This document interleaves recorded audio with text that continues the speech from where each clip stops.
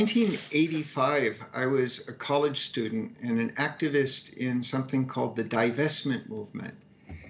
In the UC system, there were a lot of arrests and protests, and he came to speak to us in that year. And for me, it was really the inspiration to dedicate myself to the study of Africa, because here there was this amazing spiritual force who could make political arguments that were moral and were good. And I don't know if I've ever arrived at his abilities, but I know he was always the star that I guided myself towards. I had a chance to, be close to him for that moment in time and the rest of my life. I watched him as he went from triumph to triumph, defeating apartheid, creating an ideal of a rainbow nation, and getting beyond retribution. And he remained so committed to that. He was always just one of those lights, like Nelson Mandela, like the Dalai Lama. Never a corruption scandal, never a sex scandal, never took the money, always lending himself to fight for the little guy. So yeah, he'll especially be remembered for his tireless work to put an end to apartheid. What role exactly did he play in this part of history? Well, in the apartheid struggle, he, of course, called for freeing Nelson Mandela, which afterwards might sound so obvious, but in those days it sounded like an unrealizable dream. He also Nelson Mandela's wife, Winnie Mandela, had sort of become the spokesperson of the movement, and they were burning tires around people who were considered to be informants on this movement. It was a police state, and he actually threw himself on a body of an informant, saying, "You've got to forgive this man."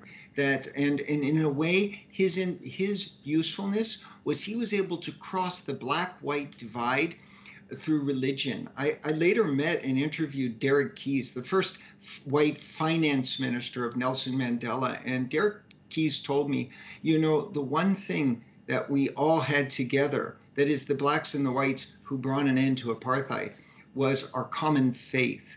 And his statute as the archbishop helped him always to take unpopular positions, even against his own church. So beyond the fight for racial equality, he also defended causes that weren't as popular in South Africa, and even furthermore, harshly criticized the ruling ANC party.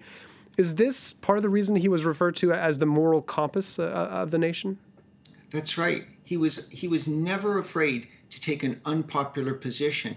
When the ANC under Jacob Zuma went through, its Trump years, it would have been easy for him to sit aside and not tarnish his wonderful reputation, but he took them on head on.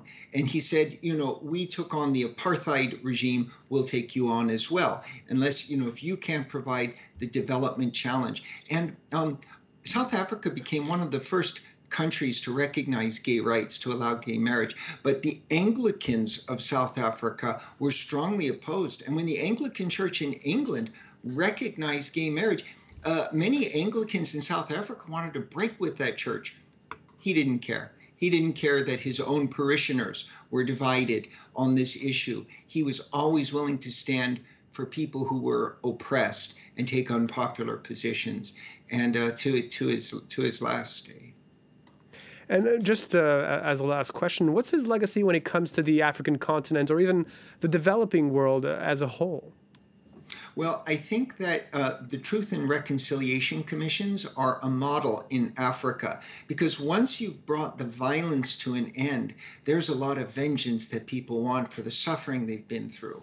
And many countries have tried, after violent civil wars or attempted genocide, to have Truth and Reconciliation Commissions. They haven't succeeded to the extent that he succeeded. But in part, I think that's what he'll be remembered for the most, was this remarkable ability to get the perpetrators of the violence of apartheid and the victims to come together. And there are many tearful moments. There are some wonderful documentaries that could be shown in commemoration at schools to remember who this man was.